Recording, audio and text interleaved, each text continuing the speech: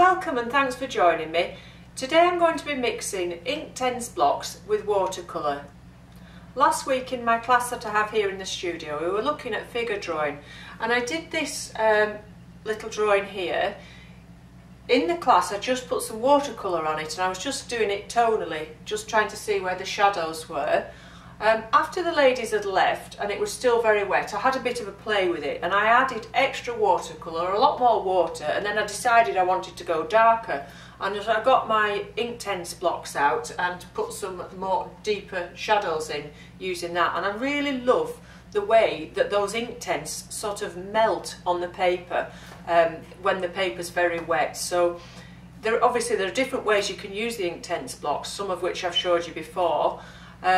But in this little tutorial today, I want to talk about just using them very wet in wet with the watercolour to get some really vibrant colour and get some dark shadows as well.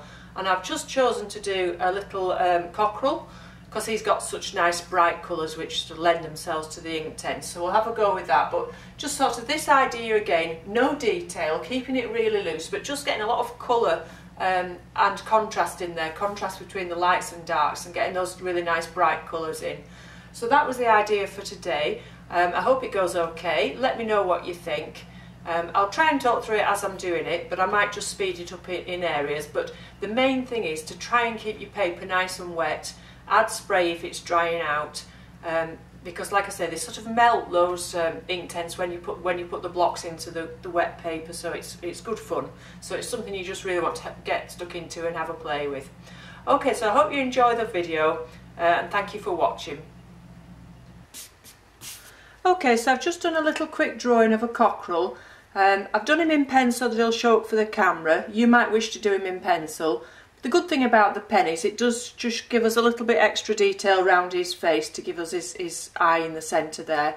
I know we said we weren't doing a lot of detail, but you really do need his little face to show us who he is. Okay, and it's obviously not a water-soluble pen, it's a permanent pen, so that I can go over the top of that with plenty of water. So I'm just going to start and do some background, but I'm just quite loosely and not covering the whole paper, leaving some bits of paper dry.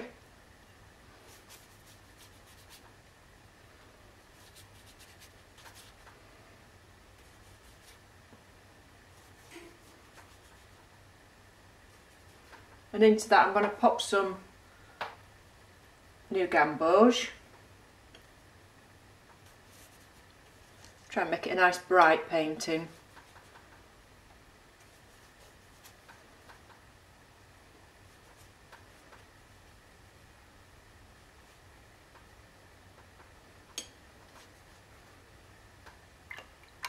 And I think a little bit of blue, and I'm going to go for some cerulean blue, which goes really quite nicely with the gamboge, and if you see where they mix together they make a lovely green. And I will just go into those negative spaces there of his little crown, just to give him a bit more definition around the face there. Everywhere else I'm going to leave quite loose. It'll just be that little bit of detail in his face. Can you see what a lovely green this is making here? Greeny grey. And just in a couple of places I'll put a bit of extra pigment in to give a bit more depth to that colour. And the same with the gamboge actually. It's a little bit extra in places. Let's cover his feet as well. Okay, so a nice loose background there. And then we'll get a smaller brush and start and paint him in himself. So for his tail it's quite a bluey green. So I'm going to mix an emerald green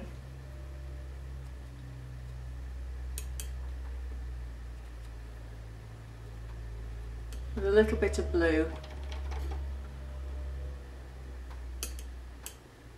It gives us a nice rich colour for his tail.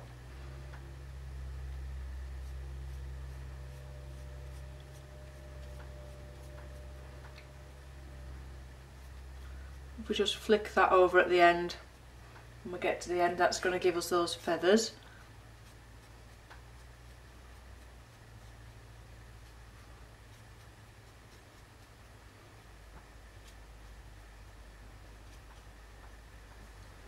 And leave that quite loose.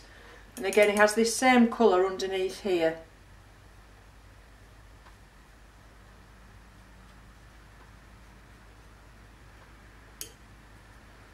And a little bit further up on his chest.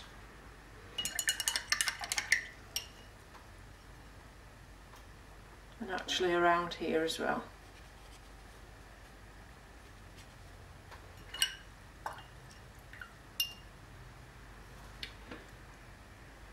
And then I'm going to mix some pink, some alizarin crimson into that gamboge to give us this orangey colour that the rest of his body is.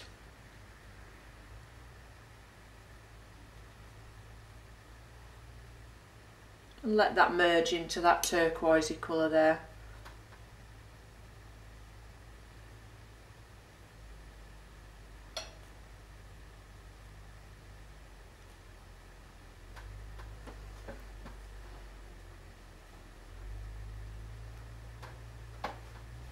And I'm actually going to use a bit of those two colours mixed together, so the turquoisey and the orange, a little bit extra orange, to draw his legs, because I think that'll make a decent enough colour for his legs.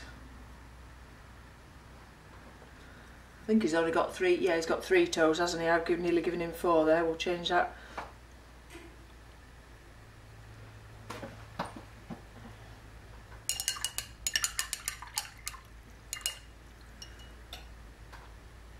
So now a brighter mix of an orangey colour with more yellow in it this time.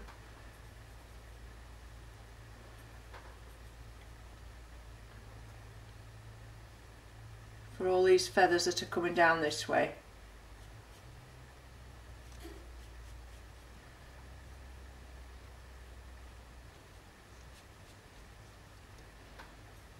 And I'm not actually painting the feathers in, I'm just blocking the colours in because we've got some of the feathery feeling with the pen underneath.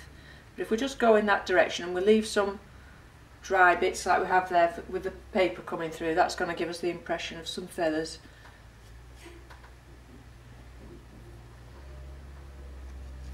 And the same coming over there.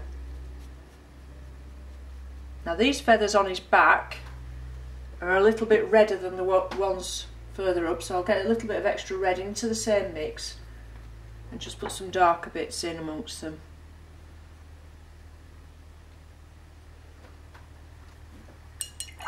And the other way around up here, I'm going to get some extra yellow.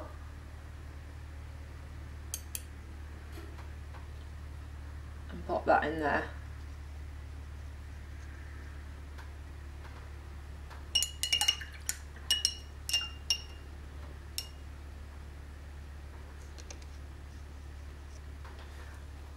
And then for his face, actually I think we need to take the yellow a little bit into his face. Goes around his eye there. And then down here a little bit. And into his beak. But the rest of his face, it's this pinky colour of his crown.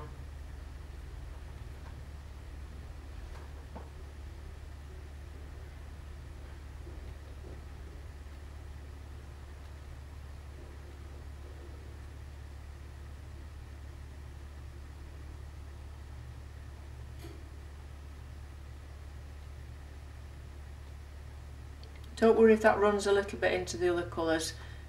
That's part of the style with this one. We want to leave it quite loose and watery.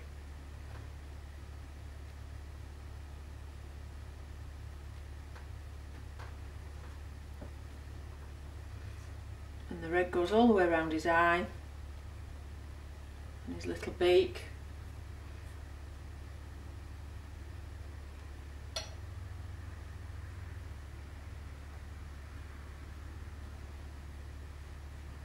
Leaving a few white bits there because the sun, if you can actually see it, the sun is sort of hitting part of that.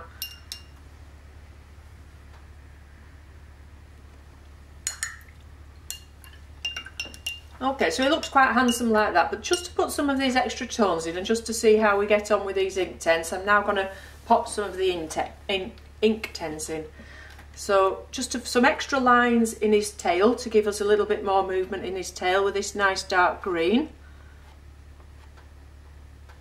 And then a little bit extra where it's darker. And can you see how it's just sort of, because it's so wet, it just sort of melts into the watercolour. And that's actually enough, I think, there. We don't want to overdo it. And again down here, just make him a little bit darker where the shadow is. All this is in shade underneath his tummy here.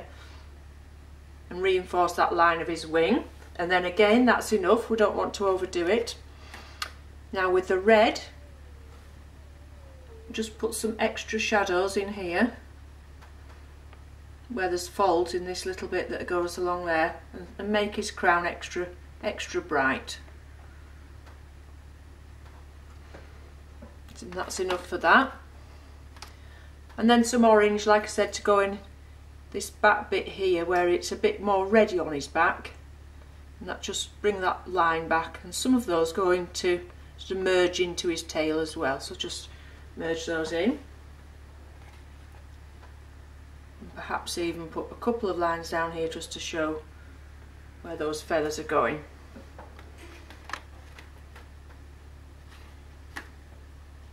And then just to finish, it's very, very dark under here, so I'm just going to put an extra little bit of this dark blue.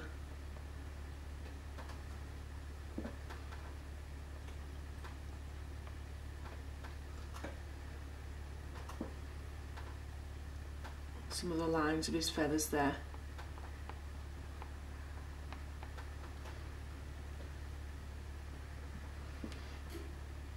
And his leg isn't showing up that much, so I'm just going to get a bit of the brown and pop that in. Oh, that's quite nice. And that just shows his leg up a bit more. And if we want to put some on the ground there, that might just give us the impression of a little bit of ground somewhere.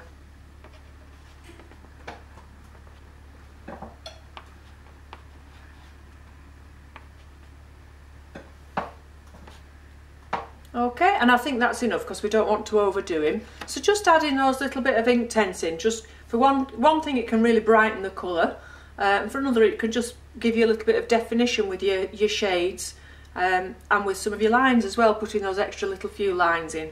But like I say, we don't want them to overdo it, just keep it nice and simple. And if at any time it's going too dry and the INKTENSE isn't just merging in as you would like it to, just give it a little spray with your bottle and then start working again.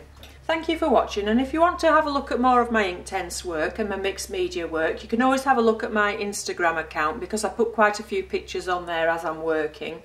If you would like any of the materials that I have used and you haven't got them, there are links below in the description for the INKTENSE and the watercolours. Okay, so thank you very much for watching. I hope you've enjoyed that, and if you've got any comments or suggestions, please pop them down below. And I look forward to you joining me again soon for our next demonstration. Thank you. Bye for now.